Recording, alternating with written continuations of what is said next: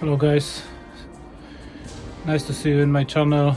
Today we've got A8 D4 facelift 2014. There's a couple of issues we have to sort it out during these videos. I'm gonna show you how to fix them, and also we're gonna do some service. There is some let's say couple of issues, kind of manufacturer one, which almost all D4 has, but I'm gonna show you step by step what's going on. Then let's start. First I have to clean up a little bit this mess, as I got some of the parts here. I have to check what my friend supplied to me, and what we're gonna fight with. Then let's clean up this one first. Okay, my table is ready to receive new parts. Let's see what we got today.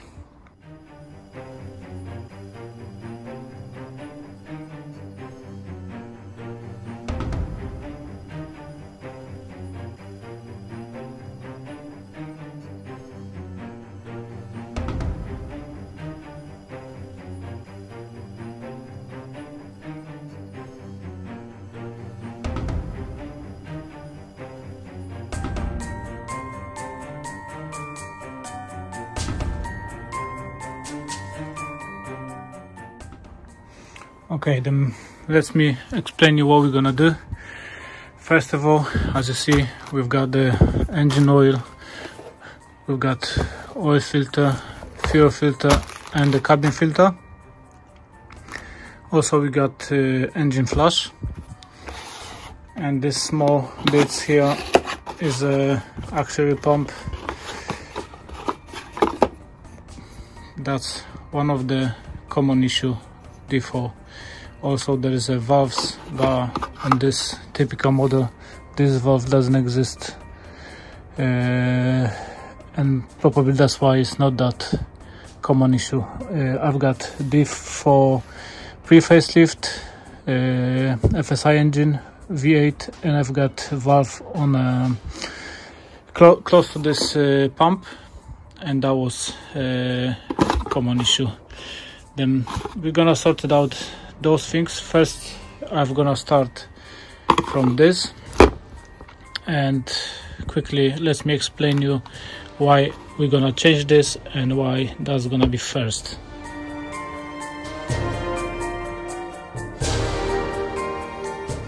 Then what is the reason we're changing this? The reason for that is a faulty code on 08 module, if I could remember.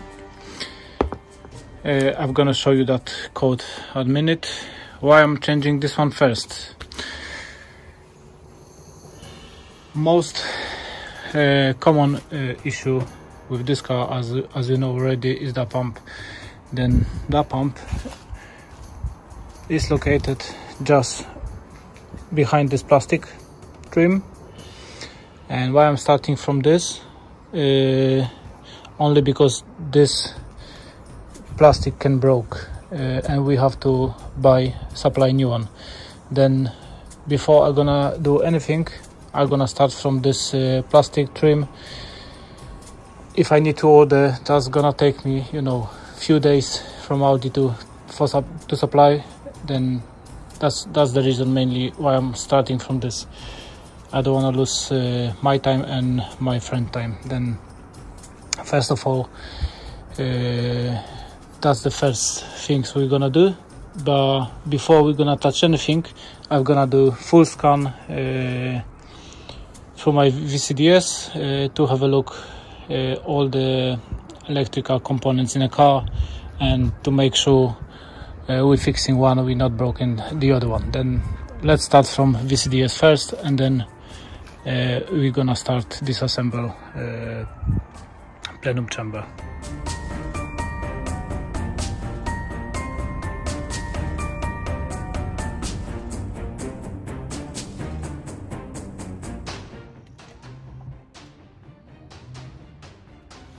Okay, then I've connected already my VCDS.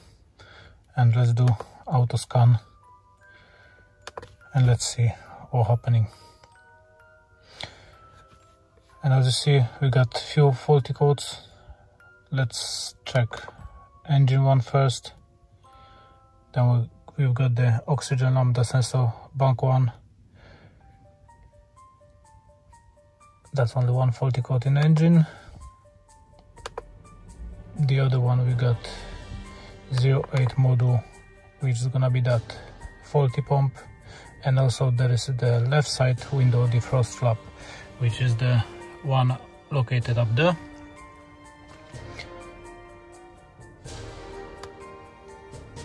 And then we've got coolant circulation pump, and the one I show you is the coolant circulation pump V50, if I could remember. What we've got here, I think this one we're not gonna touch today, but I'm just gonna show you what's going on.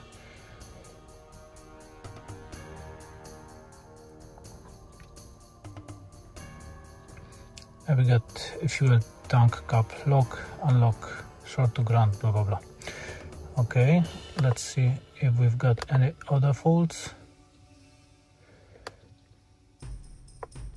We've got another fault here, which is trunk electric, and there is a hall sensor in motor 1 for rear lid, short to plus. Okay, this one I'm not gonna touch as well today, but mainly I'm gonna focus on the A8 module. We have to sort it out, the auxiliary pump V50, and then maybe I'm gonna get some time to find out what's going on up there. Basically I know because I fixed that in my car, but we're gonna dismantle a few things here to get access for that motor and flap itself. Then let's start with a pump first, and then we're gonna go to another task. About the flaps, you can hear there is a noise. They try adapt themselves, but I believe the stop bumps are broken. That's why they couldn't manage adaptations. That's why they are noisy, uncomfortable, and make some people pissed off. Okay, first what we're gonna do, we're gonna remove the rubber seal, and then we're gonna get access for our plastic trim. It's not easy here, but you have to lift it up a bit, and then it's off. Now we're gonna take wipers arm off. First, there is plastic caps over here, which are easy to pull up. Now we got access for nuts. I believe it's 16 mil. Then we got number 16 socket, and we're gonna unscrew here.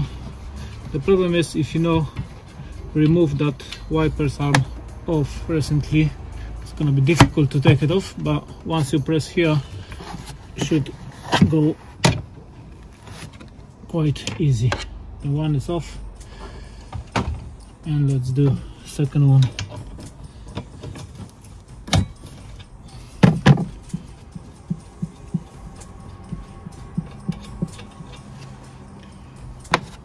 And let's press here again. Yeah, it's off. Okay, both wipers are removed. Now we've got time for the main plastic thing. And now we're gonna start remove that plastic trim, but I think someone was already here. Look, I think the plastic is already broken. There is small thing on the other side. on the inner side. Even look, the rubber here in the corner is not attached properly, should be inside, and definitely someone was here. Let me first clean up this area a bit, and we're gonna try pull up.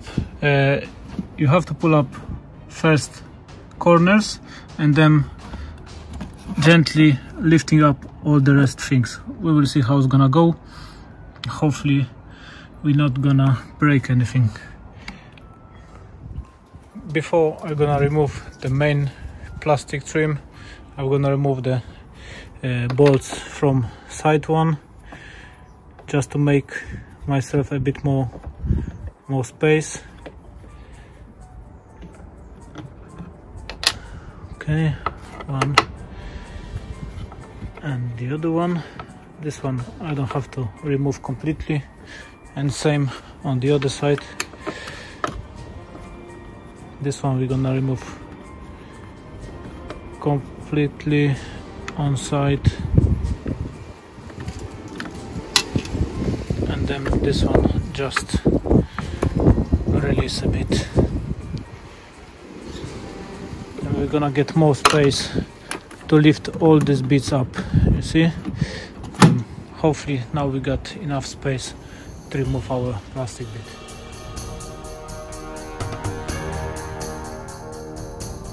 The trim is removed, and as you see, someone was here before. There is small lip around windscreen area, and some of them they are just missing. As you see, part of this here is missing. Then we will see what my friend's gonna say about this. Did he want to replace that or not? But always that could happen to anyone. Look, even some of these parts still there. I'm gonna remove this anyway. As I said, someone was here before. What was the reason? I don't know. Let's see on the other side. Oh yeah, we've got small things as well up there, and here we've got access to our pump. Pump is located here, as you see, and we're gonna start investigate what's going on.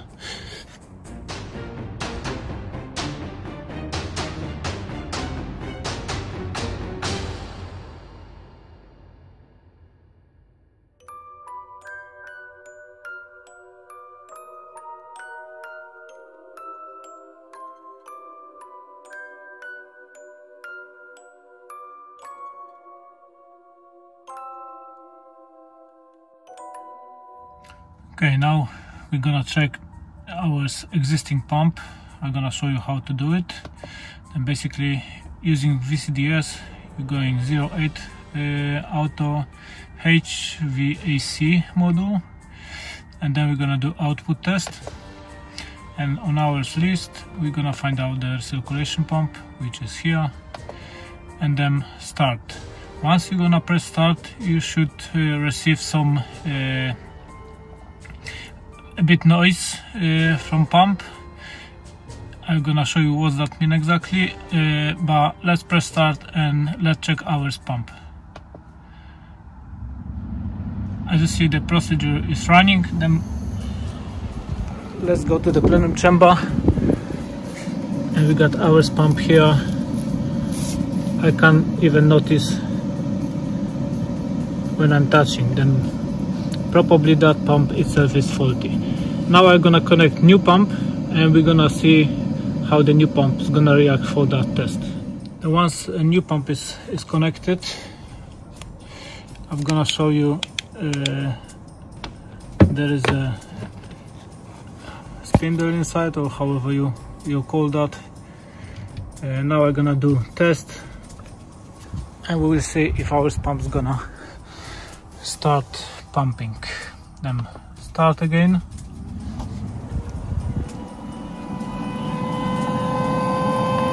you can physically see the pump working, and you can notice noise. And that's basically the first method. I know, very simple if you got VCDS, but if you don't have VCDS, the other method is a little bit different, and let me show you how it looks like. And basically the second method, you have to start engine is running, the climate control is on, and let's see our pump. Once engine is gonna reach some temperature, the pump should work.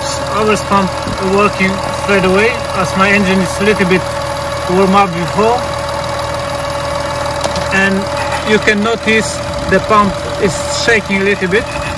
Once I connect the pump to the connector to the old pump doesn't react at all. Then definitely pump is faulty, and now we're gonna replace it.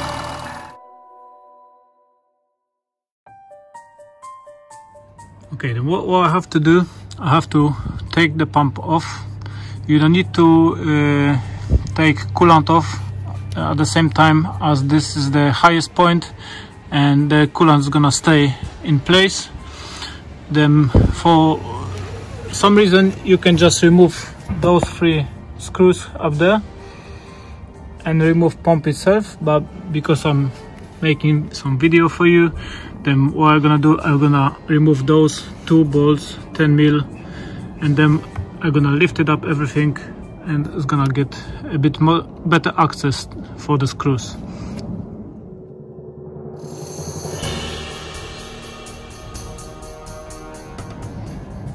Okay, our pump is removed, include the holder. I also disconnect wipers and the other plug to make me a bit more space to lift all this hose up. Then what I'm gonna do right now, I'm gonna protect by clamps here and here our coolant system, just to prevent coolant leak. Okay, I just use one clamp here. Let me remove now the hose from the pump itself. The one clamp off. I'm not sure, yeah, I got access for this one as well. Then I'm gonna move a little bit upward, and then I can remove that the hose from the pump itself. Also I'm gonna put something underneath just to prevent the painting of the coolant itself. And I put some piece of paper underneath, and now I'm gonna try remove that pipe. Maybe this one first. It's good to twist a bit, not pull straight away, but twist and pull. Then the hose itself is not gonna get damaged, and as you see, coolant is still there. Then once it's removed one side, I'm gonna connect new pump straight away.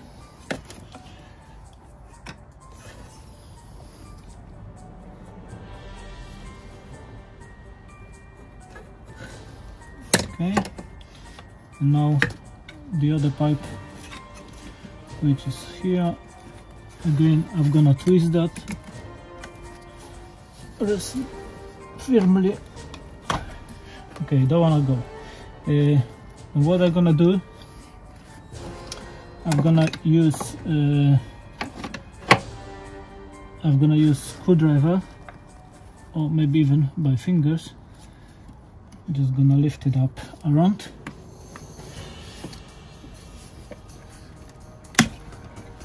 Okay, it's going, and then once I'm gonna remove, I'm gonna connect straight away to the new pump. Old pump is off, include the holder, but I'm gonna deal with the holder little bit later. Okay, then this clamp can be off.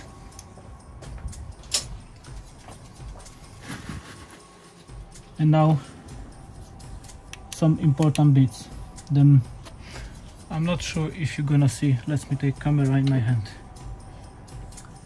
Okay, then to make sure the hose, this one and that one, is on a correct position, as you can see here, there is a mark, the white mark here, and also there is a mark over here. If this is lined up, you can be sure everything is fine. Then both hoses same. Once this one is lined up, we're gonna put our clamp back, and we can put everything back together.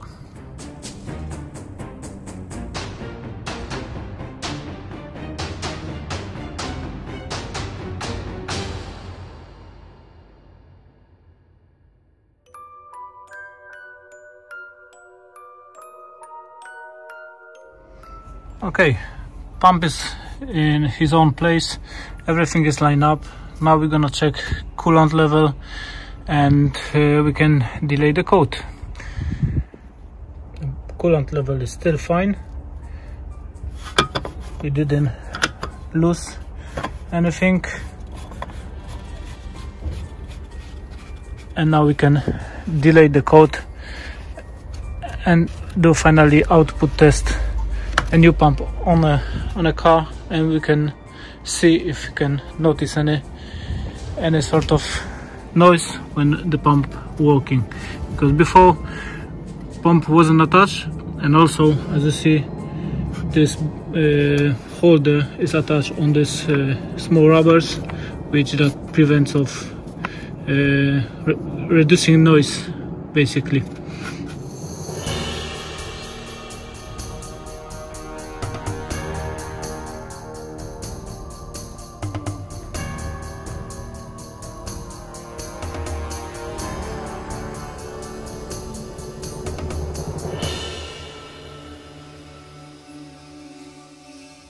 Let's remove faulty coats first to make sure everything with a new pump is fine. Obviously the defrost flap is gonna back anyway, but before, when I remove faulty coats, the pump came back straight away. Then right now we got no faulty coats, then new pump fitted successful. Okay, let's see if we can perform test. We got coolant recirculation pump set up. Let's start. It's showing it's running, and now you can notice the pump working as should. You can hear noise of the water flowing. Then our fixing is success. Now we're gonna put the plenum chamber plastic back, and the first thing today is done. Finger up, and let's see what we can do with the rest with it. But that's gonna be a next video. Thank you for watching, and see you soon.